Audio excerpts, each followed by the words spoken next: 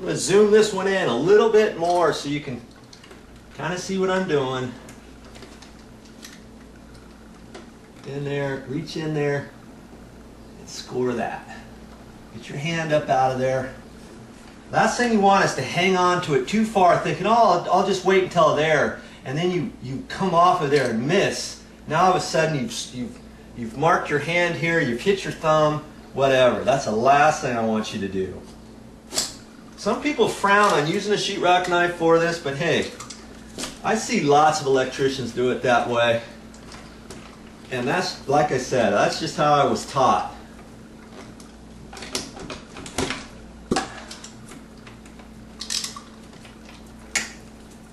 Okay, push that up out of the way. I can hold on to this paper and I can saw that off. Okay? There. Got 3 wires out of there. That's all I'm going to do at that box for right now. Let's work on the next box. Same thing.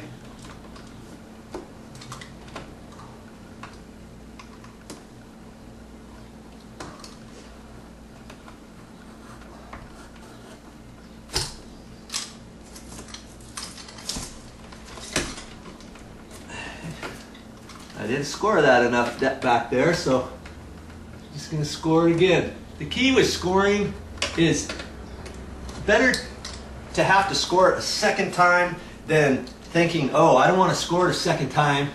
I'll just score it harder. And you score it harder, and you score and cut right through the sheathing around the black wire, around the white wire, and you nick one of those wires. That's the last thing you want to do. Okay? That's the last thing you want to do, because you don't want to have those wires exposed inside your box, hitting any metal or anything like that, or else you're in for trouble. Okay, you remember this was the looped one, so we're going to loop that.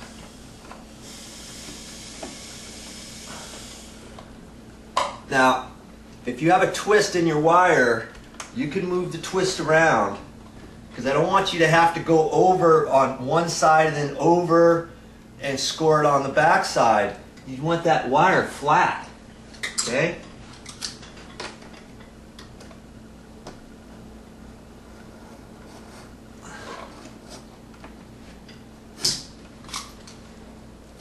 Retract your blade, get that up out of there. Pushing the rubber back because I want to get most of that cut off. You know, it's still coming out of the back side of the box a little bit, and that's fine. There's a little piece of paper back there. I can't reach it, so I get my little pliers out. See, you don't want to get that rubber. There's only so far back you can cut the sheathing, but you want to get it back far enough to allow the extra slop in your wires when we push it all back, you know, after we hook everything up, right?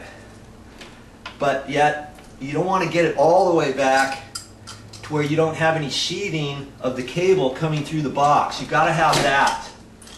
You don't want to have just this wire exposed outside of the box, you know what I mean? Okay, so far, that's what your project's going to look like.